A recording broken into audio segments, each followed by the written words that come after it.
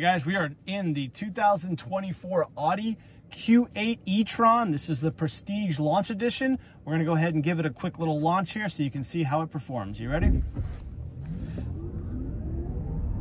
And that is full to the floor. And that's 70.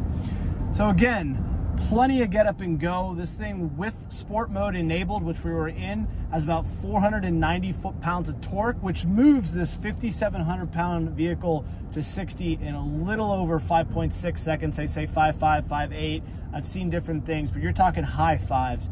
Definitely has plenty of get up and go when you want it, and when you don't, it's nice and quiet and refined, as you can hear.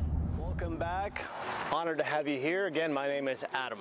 So if you clicked on this thumbnail, you're probably interested in buying this car for the daily driver category. Now this is the refreshed version of the Q8, right? So they came out with this car originally, I believe, in 2019. This has the 114 kilowatt battery pack. This is the Prestige Launch Edition. You can also get this in a 106 kilowatt battery pack. Now with the 21-inch wheels, this is estimated range of 285 miles. So it's not going to be as much as the Model X or the Model Y of the world. However, at 285 miles, it's a pretty darn good daily driver. Now, with this particular package, this is all blacked out with this Launch Edition trim. You have the grille that's body matched. You have these awesome LED matrix headlights. They've restyled this whole front here as well. At night, this lights up with a light bar, and it's also the same in the back. Kind of like Porsche, right? Where it's just one consistent light across the front and the rear. Looks really good at night. Overall, I think if you're coming from an internal combustion engine SUV, like a previous generation of this car, right, that had an internal combustion engine, I really think that this is probably one of the easiest cars to get into if you're looking to transition from ICE, internal combustion engine, to an EV. First of all, this looks like an internal combustion car, guys. I mean, tell me on a first impression that this looks like an EV. Nothing tells you that it is. It looks just like a normal car, which I'm a fan of. And the other thing that I like about this car is it's got the charging ports on both sides. Now, Audi does charge you $1,800. However, this is a really nice feature. So if you have a garage and they happen to put the 240 on the right wall or the left wall, you don't have to worry about where you're going to plug in your 240. Now, if you want to fast charge it, which is fast charge is 170 kilowatts an hour, you have to come over to this side, and then you want to go ahead and pull this one down. This allows you to fast charge this car.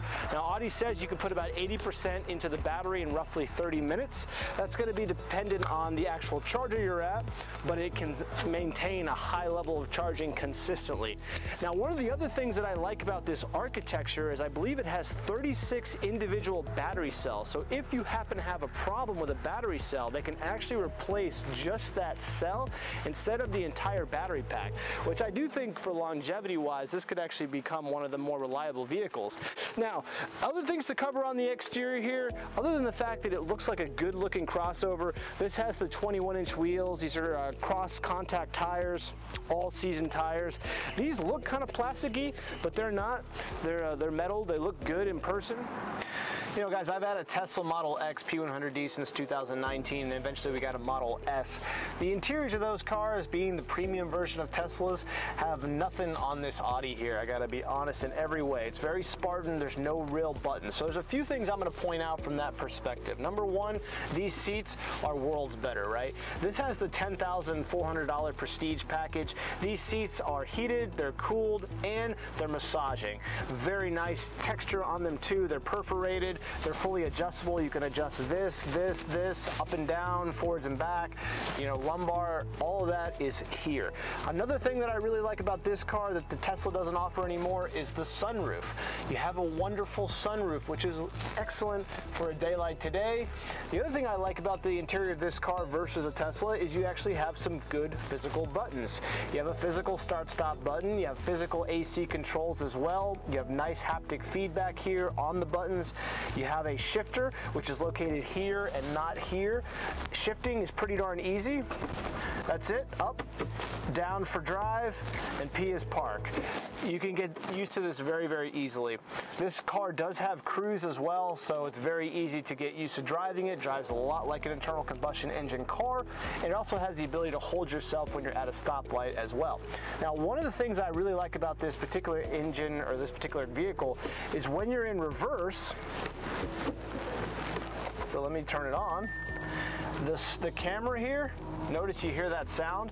The camera here is full 360. So even after, I don't know how many years Tesla's been out, they still don't have a full 360 camera. Even though they have like, what, 12 cameras around? So I really don't understand why that is, but this camera is gonna make parking a whole lot easier than your Tesla of the world. Also notice all the different, uses of materials here. You kind of have this suede Alcantara, this nice gray leather with the stitch line, and you have soft plastic up here, nice kind of high-end plastic feeling trim that goes throughout the entire cockpit.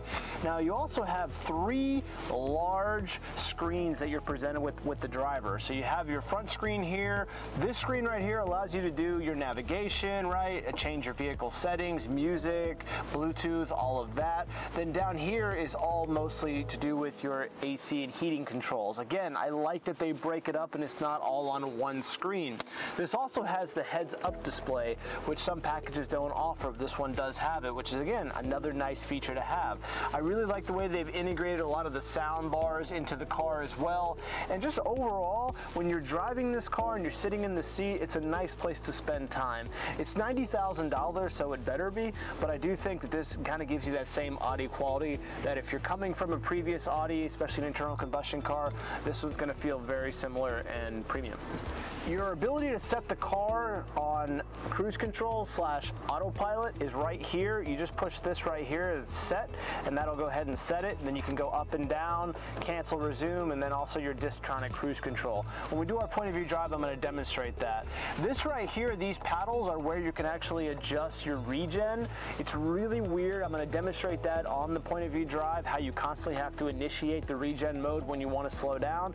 It only really works well if you're on like a long hill or something. Otherwise, you're probably never going to use it, which I think is a miss because you're going to go through your brake pads like a traditional internal combustion car versus where my Tesla, we're at 80,000 miles now and I'm still on my first set of brake pads. Not bad for a car that has 760 horsepower. Not a lot of internal combustion cars could do that. I'd probably be on my 3rd set of brakes. But the last thing to point out, if you've got kids or you plan on having a lot of adults in the back, I'm 6 feet tall.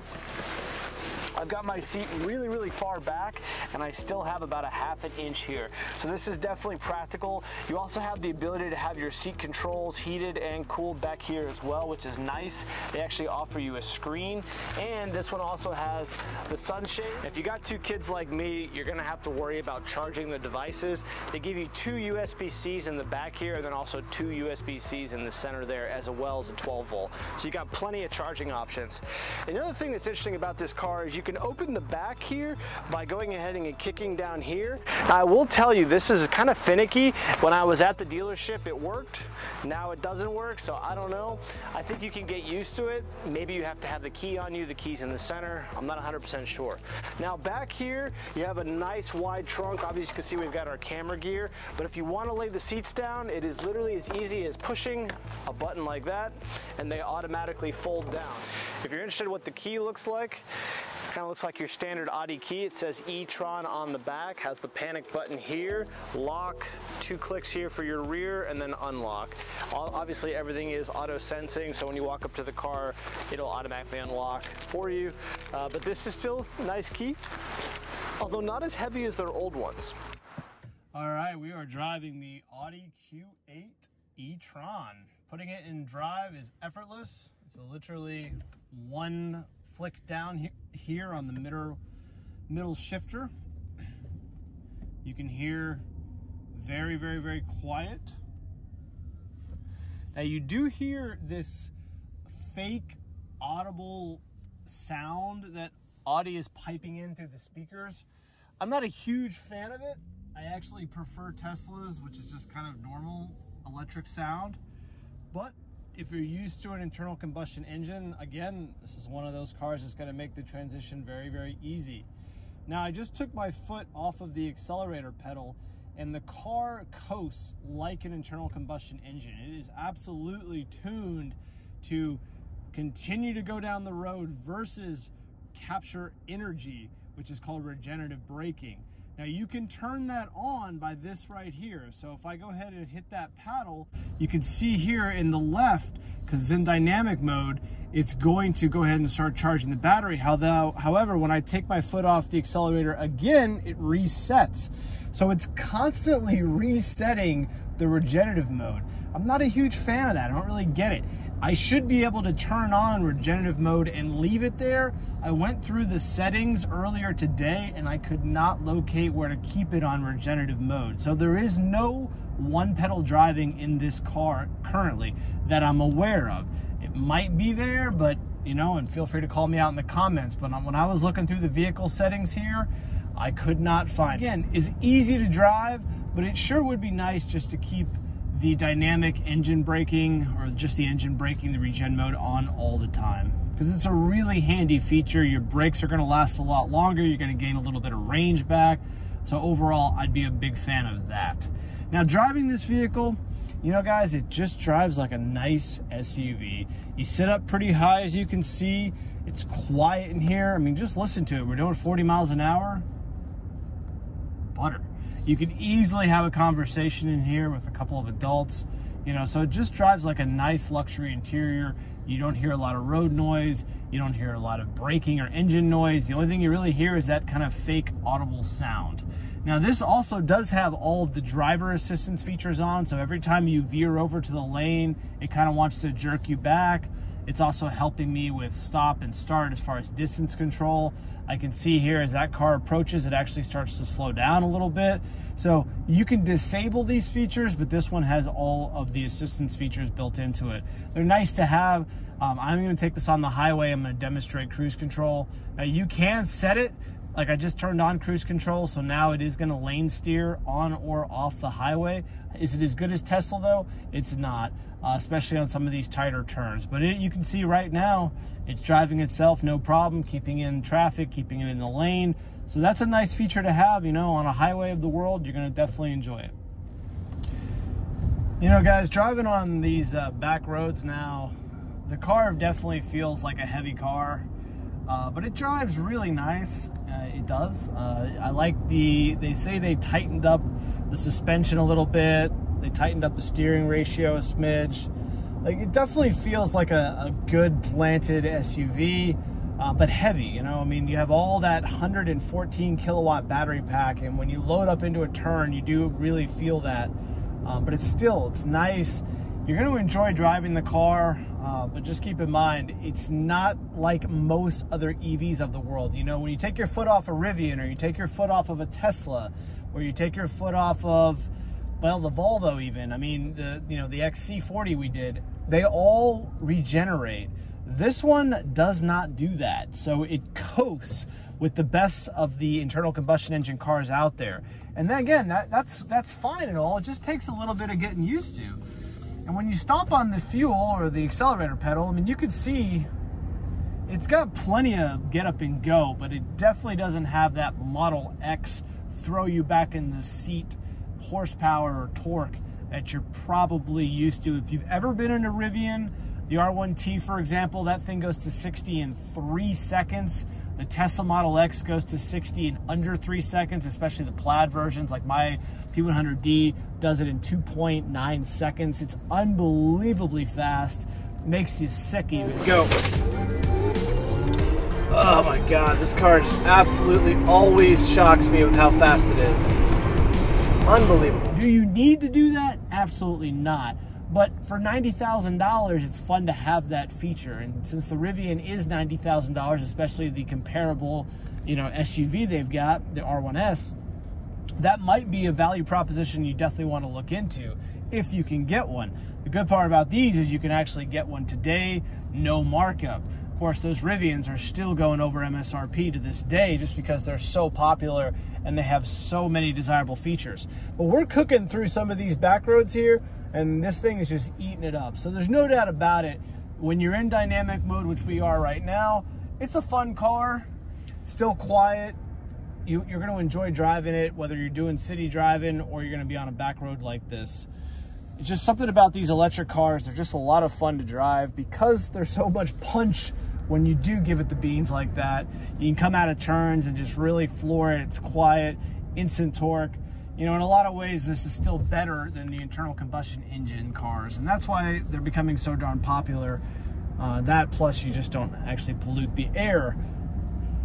Of course, I know all my commenters will tell me that the EVs still require a lot of materials and, you know, it's not all positive and where's your electricity come from, etc. I get it. But if we can transition to a sun-based renewable economy, which we're getting closer and closer to every day, obviously this is going to be the way to go. You can take energy from the sun, put it into your battery packs. That's full sustainability. And assisted driving, okay? So I've pushed the set button here on the bottom left control, and it is in self-driving mode. Now you can see here, it's coming up with a little yellow icon telling me to jerk the wheel. All you have to do is give it a little kind of tug. Tesla does this as well. Rivian, all of them do this. It's built in as a safety feature to make sure you're still paying attention. I will tell you that's going to come up a little bit more often than on other manufacturers. And it's not quite as good as the Tesla. So navigating this turn, it's more reactive than being proactive. So on the highway, it works great, unless that highway is very, you know, windy. On the way over here, I was using it quite a bit. And a couple of times I felt like I wanted to take over. It was able to navigate it, but it didn't leave me in a state of confidence. This one on this back road here, like right there, it was a little sketchy. So Audi is not quite as good as some of the other manufacturers out there. I thought the Kia EV6 we reviewed was really good at self-driving. I thought obviously Tesla's still the leader in that. If you're looking for full self-driving, if you're looking for a car that's just going to drive you to your destination and back with no you know, I mean, Tesla can't do it yet, but they're definitely the closest one. This car is never going to be able to do that. But you can see here, even on a pretty darn windy road, I mean, I've touched the wheel just to jerk it, but it's been driving no problem. So you can enjoy the benefits of this on the highway, of course, but also on a back B road like this, which is a really nice feature. It's one of the main reasons why you're going to want to upgrade from, you know, a 5 or 10-year-old internal combustion car is to get these self-driving features, which once you're used to them and once you have a degree of comfort using them, they're really, really hard to go back from. You know, I would have a hard time going back on my Tesla to anything but this. So this right here is a pretty steep turn.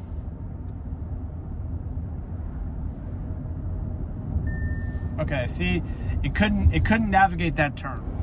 Yeah, I wanted to share some of the different screens that you have. I mean, look at that big old front screen. Now, if you get a Tesla Model Y or even some of these other manufacturers, they're not really giving you a lot of these screens up here. Audi obviously does. And look at it, you have a nice, cool Google Earth map. It's really vibrant, colorful, looks great, high quality.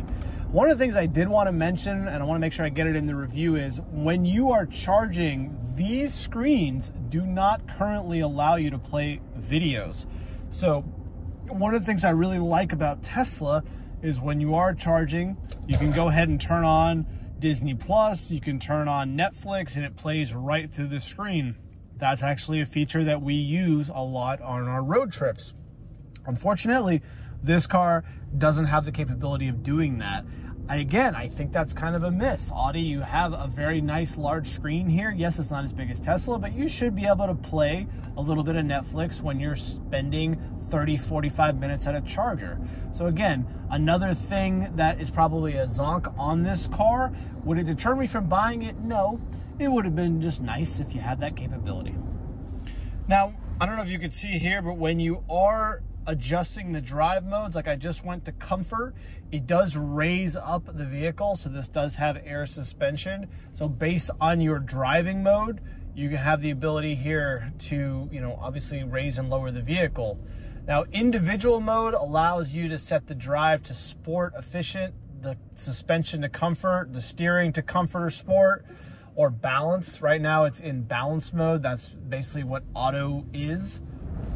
You know, you can't see it during the day, and it's unfortunate, but one of the things I really like about the interior of this car is you have all of these light bars that go across, and you can change, I think, up to like 60 plus different light combinations. You really, unfortunately, can't see it during the day, but at night, this cockpit lights up really well. Check out some of the images on Audi's website that show that, because it's definitely a nice selling feature of this vehicle. Now we are at a stoplight here. This car does have automatic hold. As you can see, I'm not putting my foot on the brake at all. You can turn that off if you'd like. It's in the settings here. It's called hold assist. You just hit that and then it'll go ahead and just give you coast all the time. Although I have to say, it's a nice feature to have. This also does have a trailer hitch as well. If you're interested to know, you can tow 4,000 pounds with this vehicle.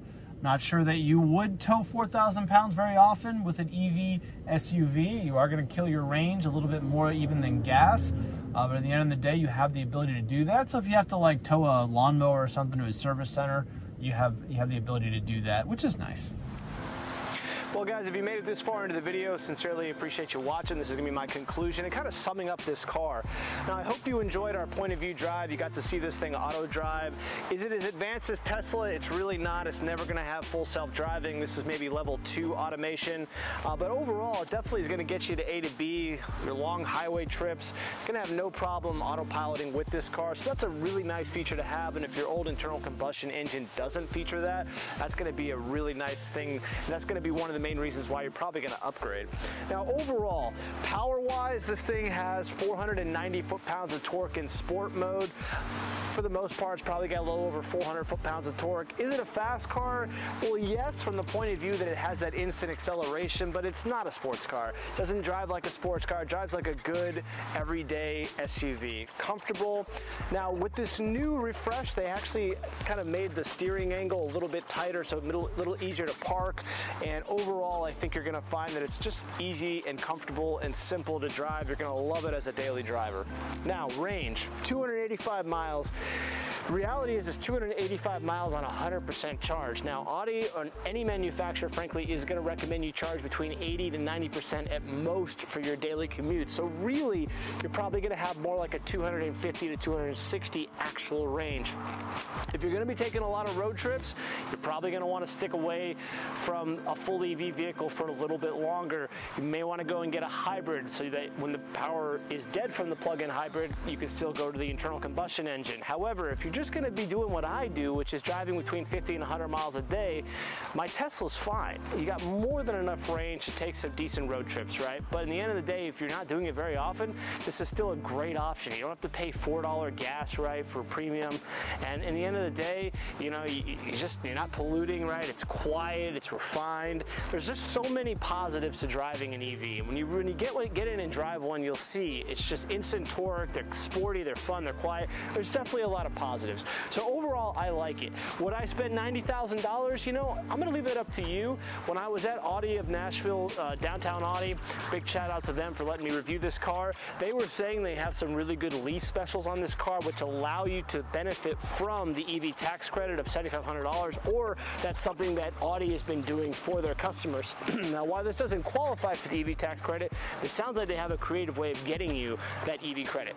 Now, this is also a pretty heavy vehicle, right? So this is a gross weight of about 7,600 pounds. So I believe, and talk to your CPA, you should have no problem writing this car off to your business as a depreciable asset. Otherwise, it does weigh about 5,700 pounds, so definitely a heavy vehicle. But to sum it all up, I like it. I like the look of it. I like the interior quality of it. Is it better than the Tesla? You know, I gotta be honest, I still think Tesla is got the nod when it comes to the self-driving. However, the interior quality and the look factor, if you're not a fan of Tesla, there's a lot of things that this thing actually, I think, wins on. That's just a reality. But overall, guys, I hope you liked it. If you did, give me a like, drop us a comment below. Who knows if this thing's gonna get any views or not. Some of my videos do, some of them don't. Just depends on that old algo, but it sure helps when you engage with the content. Sincerely appreciate you watching, though, and that is it for us. We'll see you on the next one.